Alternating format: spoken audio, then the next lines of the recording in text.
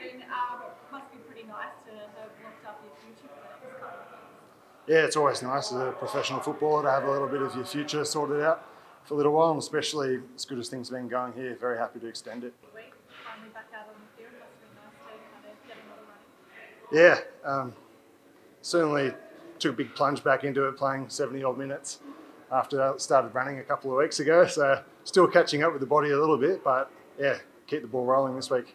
For you, I guess we've touched on this before, but Wallabies aspirations, happy to kind of be in the mix despite not playing for the last little while.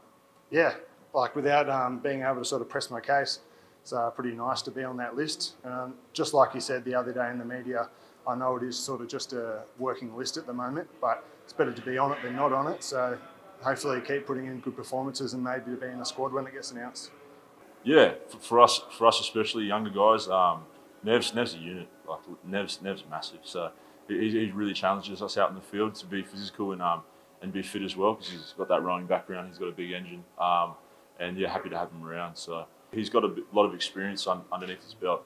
I think he can sort of show us and try to implement a couple of things, especially in Japan. He loves just getting out in the wing and being dynamic and powerful in close as well. So I'll keep challenging him and he'll keep challenging us. It's really good going forward.